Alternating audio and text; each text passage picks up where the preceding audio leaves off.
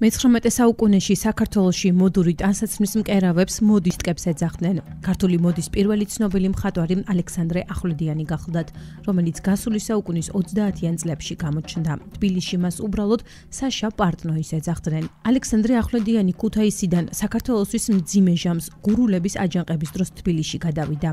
საშა 1937 წლიდან ქალაქის ყველაზე ცნობილი კუძურია იყო და დედაქალაქში ჩამოსვლიდან მალე რუსთაველის გამზირზე მდებარე ვოლკოვების ატელიეს მთავარი ოსტატი გახდა.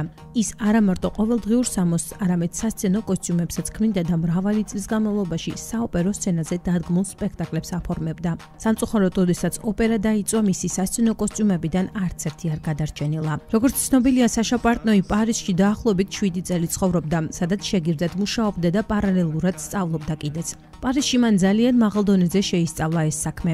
მისი ნამუშევრები ძალიან ჰგავდა პარიზის სკოლას, რაც გამოიხატებოდა ზუსტ აზომვაში. ამბობენ, რომ საშა ესკიზების შექმნის გარეშე ქმნიდა სამოსს, ქსოვილს მაგიდაზე გაშლიდა და ზედ საპნით ხატავდა თარგს, შემდეგ ჭრიდა, კერავდა და საოცარი სიზუსტით არგებდა ტანზე კლიენტებს. მას დამხმარეები ჰყავდა დაქირავებული, რომლებიც კაბებს ბისერებით რთავდნენ ან ლამაზად კარგავდნენ. ერთხელ ქართული ხალხური ცეკვის ანსამბლი ლენინგრადში გაემგზავრა. ყველა საცეკვაო კოსტიუმი საშა პარტნოის შექმნილი იყო. კონცერტებს ცნობილი ბალერინა გალინა ულანოვა დაესწრო, რომელმაც ქართული სამოსის ნახვისას აღფრთოვანება ვერ დამალა. მასთან ცნობილი ქართველი მსახიობები და ელიტის წარმომადგენლები იცავდნენ. დიდი ხალისით უკერავდა სამოს ნატო ვაჩნაძესა და ნინო რამიშვილს.